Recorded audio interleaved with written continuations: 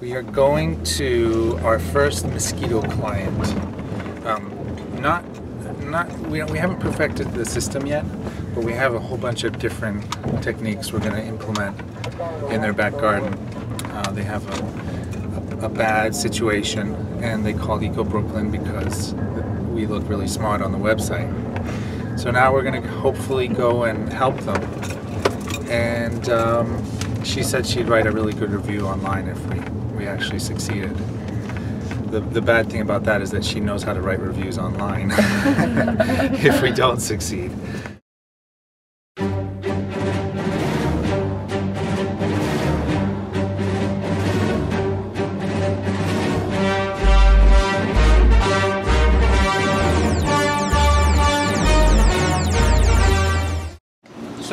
So here we are at the client's house, and what we have is a yard that was set up to look fantastic, and then they didn't maintain it like most yards, and then it just wasn't designed correctly to start with.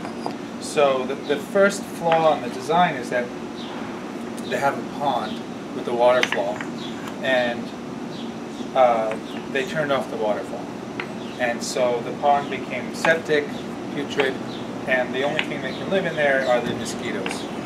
And so what we're going to do is we're going to take it out, clean it out, so that there's more water, and then we're going to stick in a couple little fishies, little tiny guys, and not so large that they can bother the dragonfly larvae, just little feeder, minuscule little guys, but they'll gorge themselves on the mosquito larvae.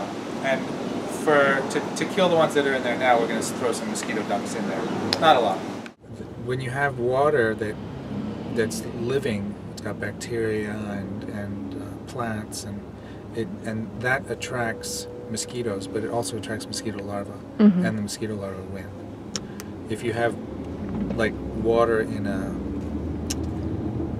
car tire, that's dead water. It smells. It's not alive, and the only thing that can really live in it are mosquito larvae, and that's the problem we have in the cities. So what I'm doing here is I'm thinning out the branches to, one, it's just good for the tree, helps the tree grow bigger and taller, but also it reduces the shade in this garden, which is already a little bit dark. So mosquitoes love shade. So once we thin out the branches, there'll be less places for the mosquitoes to hide in. The other thing that we're going to do is we're going to take all the overgrown bushes and stuff, and we're going to trim them back so there's less shaded, damp spaces. And what else are we going to do? We're going to just run around and look really productive and professional and hopefully get some results. So that's the goal.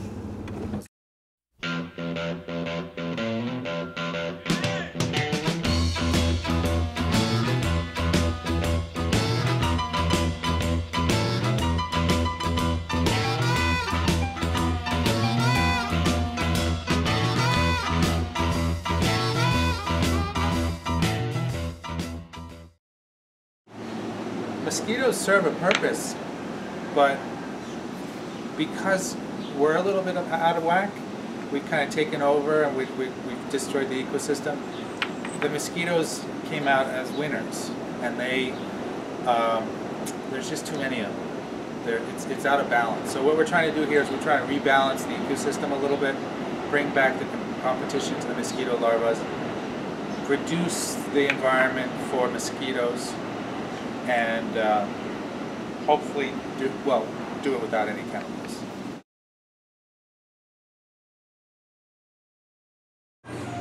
So, what was it, 3 weeks ago? We came here and this thing looked like a horror film. It was teeming with mosquito larvae. And we put some mosquito dunks in there and 10 cute little minnows. And now there's no mosquito larvae to be seen. So in terms of this garden, we removed the source, but I don't know how effective we were in repelling the existing mosquitoes. But that's still a work in progress. This thing here, a fancy little German mosquito catcher, totally useless. Didn't do a thing. So we're going to take this out of here. But overall, there's just less mosquitoes here. So that's a good thing.